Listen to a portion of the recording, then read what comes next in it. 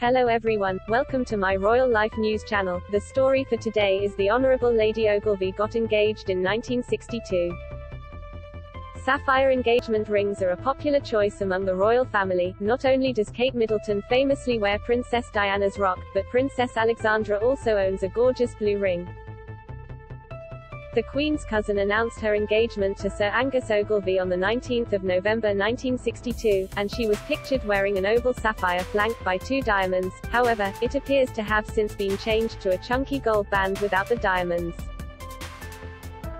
Not just any blue stone, Alexandra's ring boasts a giant cabochon sapphire, which is considered one of the oldest gemstone cuts and gives the finish of a smooth, rounded dome that highlights the blue color.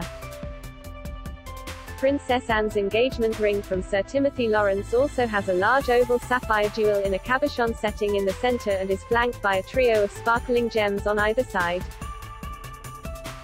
While the design is eye-catching, the size is more modest and so it is not ostentatious or overbearing in any way.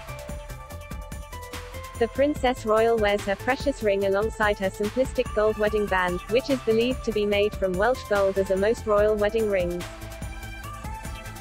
The royal's engagement ring, pictured in 1962, interestingly, the Queen's only daughter actually acted as Alexandra's bridesmaid in 1963.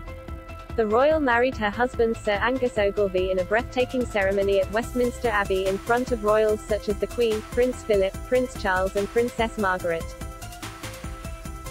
Princess Anne also has a cabochon sapphire engagement ring. Photos show a young Princess Anne looking beautiful in her simple bridesmaid's dress which featured cropped sleeves and a bow at the waist, paired with a white headpiece that wrapped around her elegant bun.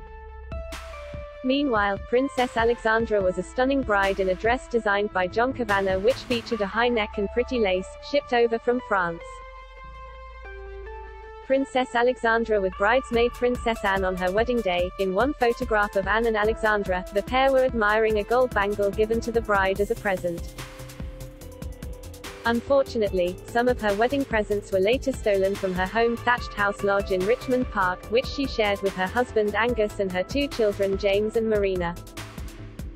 That is all for today's news. Thank you for watching to my channel. Please be sure to leave your comment and subscribe below for more news update.